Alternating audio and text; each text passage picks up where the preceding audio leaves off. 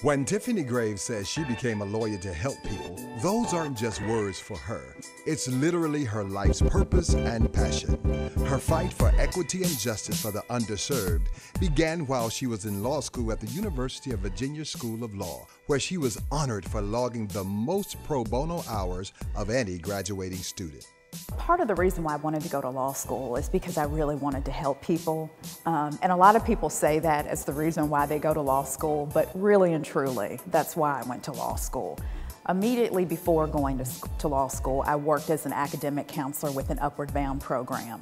If you're not familiar with those programs, you kind of serve as a traveling guidance counselor for all intents and purposes to work with youth who are considered at risk, although I never considered the students I worked with. I never gave them that label, but nevertheless, working with them and seeing some of the issues that they faced at home and at school was really one of the things that prompted me to consider a career in public interest law.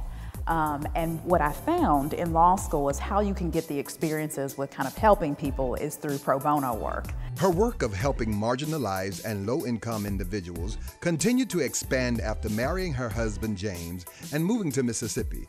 Tiffany worked with the Mississippi Center for Justice, led the Mississippi Volunteer Lawyers Project and the Mississippi Access to Justice Commission.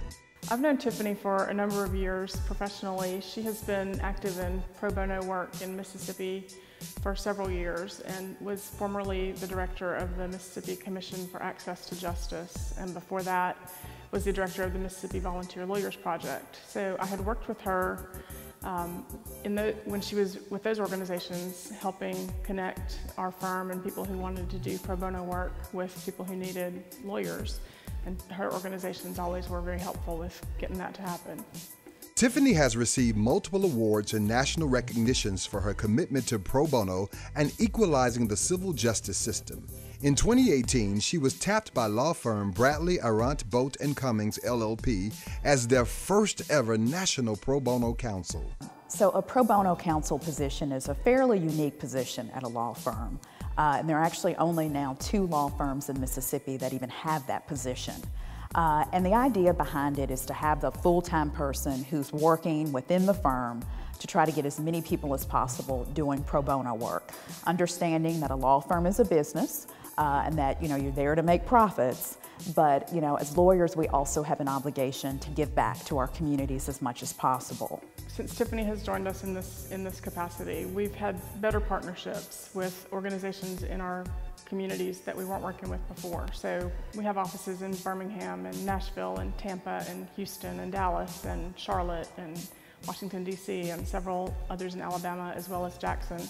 She has been able to reach out to groups that work in those communities that help all kinds of different people. We've seen the percentage of our lawyers who are doing that work increase since she's been here. I don't have numbers for the fourth quarter of 2018, but in the first 9 months of 2018, more than 47% of our lawyers did pro bono work, which is a great number. I mean, that's almost half of our lawyers who were in that short time period providing legal services to somebody that needed help who might not have gotten it. And I think a lot of that is due to her. Attorney Graves is making a national impact. She serves on several national boards and is nationally recognized for her pro bono work.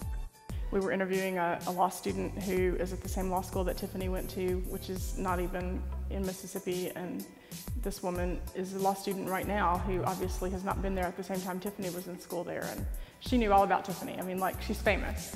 And I think that's because she really brings to this a real interest in it and a real desire to do a good job at it that everybody can see and everybody wants to be a part of.